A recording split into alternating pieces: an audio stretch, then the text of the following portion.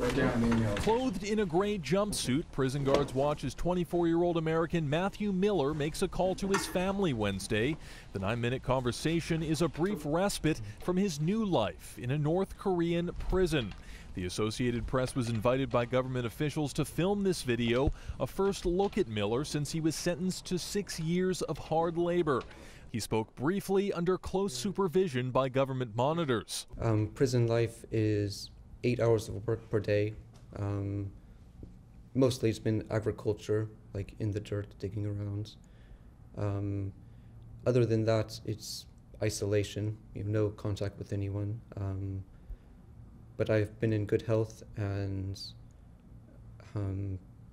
no sickness or no hurts. According to the court, Miller tore up his visa on arrival in Pyongyang in April, convicted of coming to the country to commit espionage. Miller is one of 3 U.S. citizens being held in North Korea.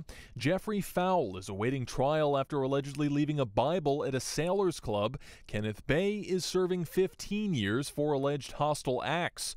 During his visit, Miller also handed over a series of letters pleading for help from various officials, former Secretary of State Hillary Clinton and Michelle Obama. A letter to Secretary of State John Kerry reads, quote, "I hope someone will become involved in my case and release me from this situation." Robert Bumstead, Associated Press.